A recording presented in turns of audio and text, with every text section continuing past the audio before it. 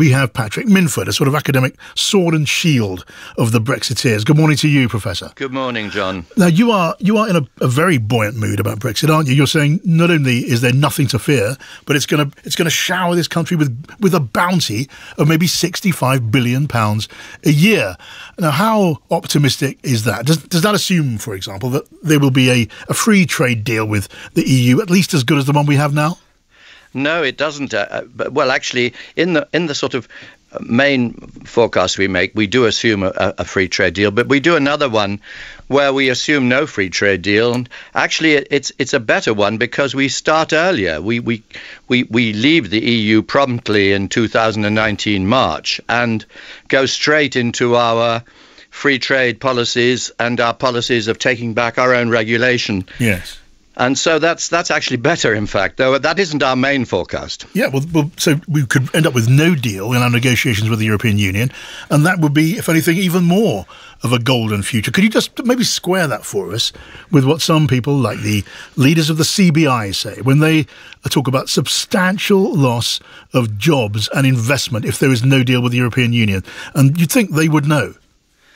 Well, they are actually the representatives of industry that will face more competition, which is the point, really, of Brexit. It is to bring more competition to the economy by bringing free trade with the rest of the world, which the EU keeps out.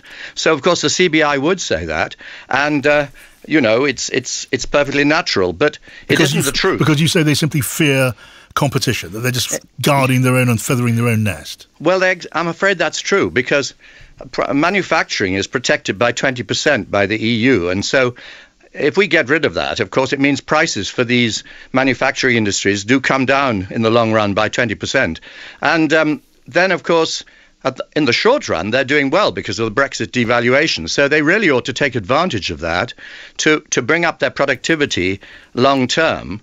And that will, of course, benefit the economy. That's the whole point of Brexit, really, to bring competition to the economy and raise productivity. But this is not too rosy then, because when you look at, let's take car makers, the car makers of the northeast of this country. If we end up with no deal at all, they could be facing tariffs on the sale of their cars, on the import of the components for the cars that they are making. It will put up their costs. It will suppress their margins. It could affect, couldn't it, Patrick, their investment decisions and their employment levels.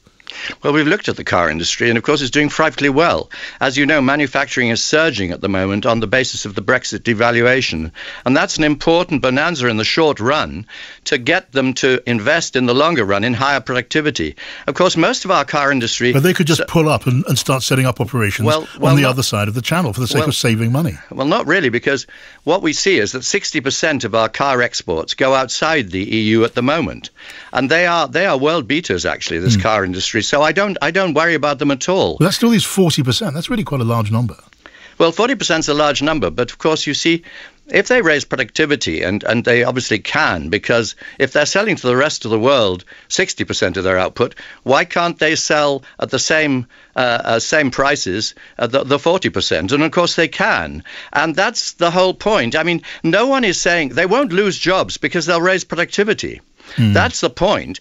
This idea that the economy is damaged because you get more competition is obvious nonsense, because we rely on competition to raise productivity and create more jobs in the long run by raising wages. So that's a nonsense argument the CBI is using. Yeah, they seem very sincere when they make the argument, but that's obviously your view. What about banks? What about the City of London and the financial institutions who say that when they're, because it seems a fair bet, when they're deprived of the passporting rights, the right to freely trade financial services across Europe, which exists at the moment and could well cease in their present form at least when we leave the European Union, that will affect their investments and the billions, the tens of billions, the hundreds of billions that brings into the British economy.